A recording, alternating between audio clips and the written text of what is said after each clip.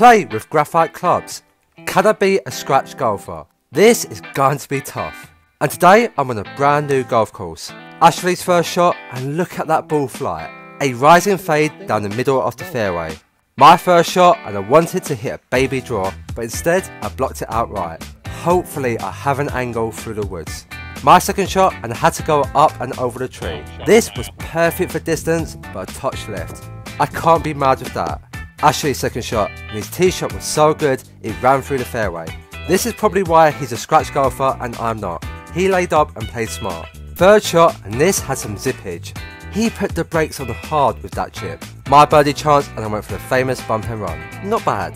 Can Ash make par and put the pressure on?